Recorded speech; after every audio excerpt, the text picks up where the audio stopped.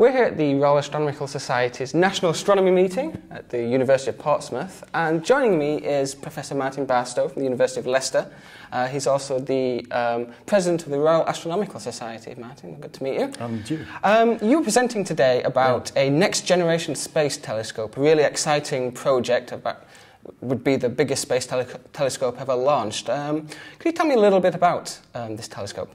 Well, what we're hoping it will be, and it's not approved yet, is something that will be between an 8 and 16 metres aperture telescope. So if you think about Hubble, which is 2.5 metres, James Webb Space Telescope, which is 6 metres, you're talking about the next generation of large telescopes in space that will be able to collect more light and get much better spectral resolution, much better images than before.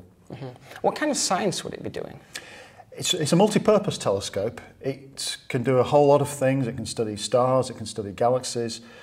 But I think one of the crucial things it will be able to do that nothing has been able to do so far is probe what we call the habitable zones around stars like our own sun and detect directly any exoplanet Earths that might be out there. And the really important thing is take spectra of those objects and study their atmospheres directly for the first time.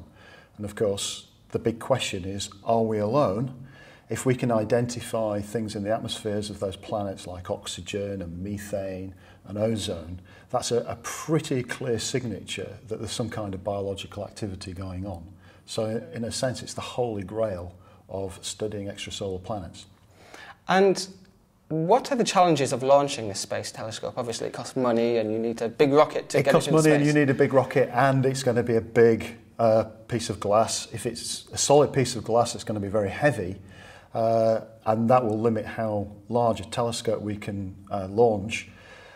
Hopefully, we'll actually be able to build something where you can unfold the mirror from several segments, and that allows you to build something bigger than if you create a single mirror.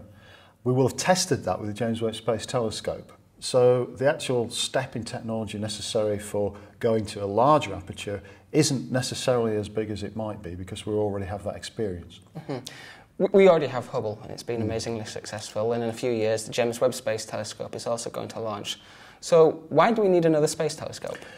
Well, everything's got a limited life. Hubble will not last forever. I hope it will last as long as possible, but it could finish tomorrow if something goes wrong with the spacecraft, or at least in a few years' time we should anticipate that we won't have Hubble any longer. When James Webb gets launched, it's not a telescope that we'll be able to repair, and therefore that will have a much more limited life, in fact, than the Hubble Space Telescope has had, maybe 5 or 6 years. So eventually we'll have to replace that. And at last is the next obvious step beyond the James Webb Space Telescope. Obviously, there's a lot of obstacles between talking about it now and launching it.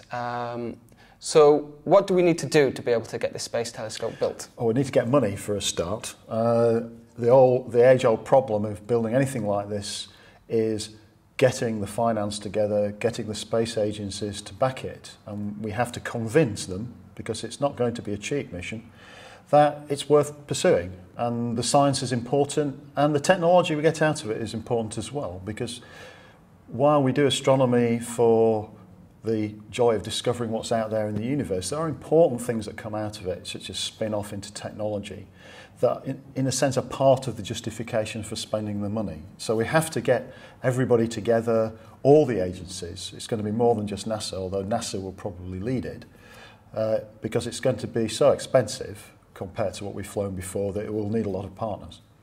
And when can we expect this to launch if it does get funding? Well, I think the earliest it could be launched is in about 15 years' time, which seems a long way ahead.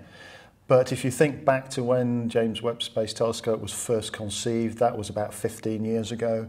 The Hubble Space Telescope was first thought about in the mid to late 1960s before being launched in 1990. With the financial and technological challenges of these big missions, it does take a long time to actually get them from the drawing board into reality.